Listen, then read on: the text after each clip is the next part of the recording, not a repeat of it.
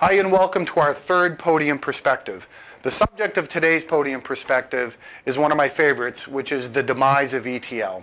So this topic, while at first may seem a little controversial, once you actually understand what Podium's customers are doing with the data marketplace, it'll seem fairly obvious why ETL is in fact on the demise.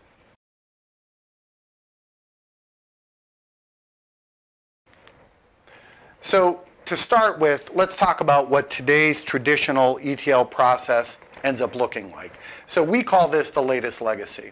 And this really is a typical extract, transform, and load process that we see at many of our customers. And frankly, that we have built ourselves over the last 10 or 15 years.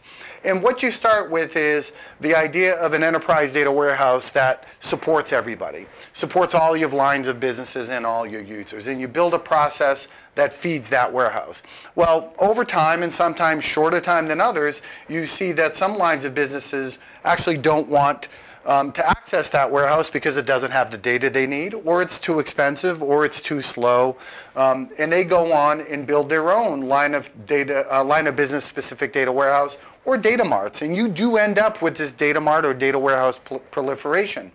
And in order to do that, they're building their own ETL processes. And in some cases, believe it or not, their own ETL tool, which is different than other tools. It could be SQL-based. It could be the traditional Informatica or the traditional data stage or ab initio.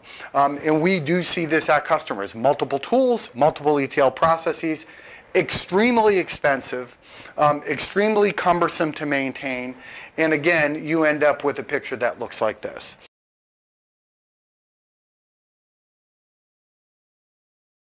So to understand why this is on the demise, other than the obvious expense here, you also have to understand what the data marketplace is bringing to the consumers today.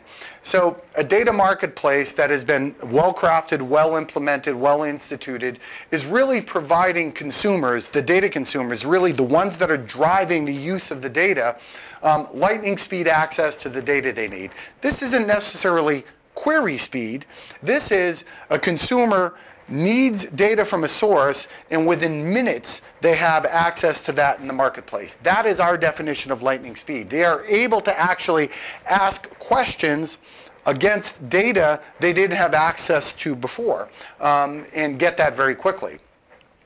What is key to this process is that the data, once it's brought onto the marketplace, has been validated and profiled, and it's ready to go. It's business-ready data.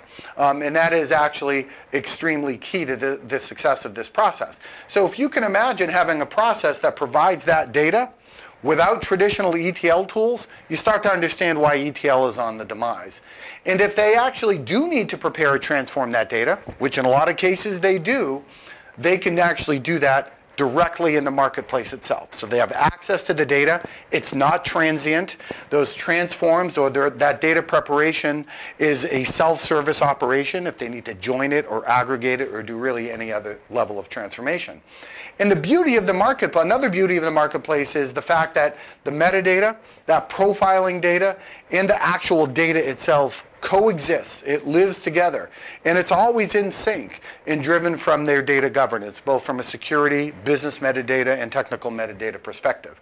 So all of this in a successful marketplace really leads to the very quick demise we're seeing of traditional ETL.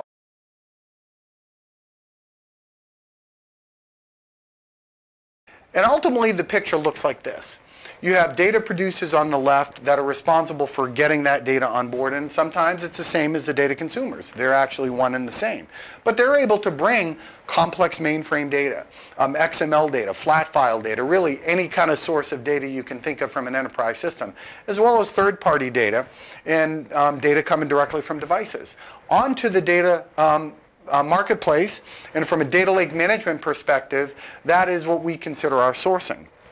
Once that data has been sourced and validated and profiled, all at the push of a button, mind you, the users and consumers are then discovering the data all on the same platform. they're preparing the data in a self-service way, and if needed, they're publishing that data out to some other external system. It could be a BI system, a BI tool, additional knowledge workers, or even algorithms, data mining models, and things like that. So this picture, as you can see, is a far simplified picture.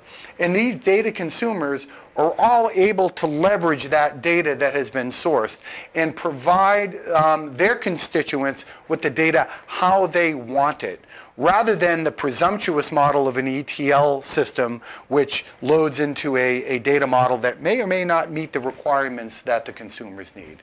So I'm hoping this resonates with you, and I appreciate you joining me for our third podium perspective and look forward to that fourth podium perspective. Thanks.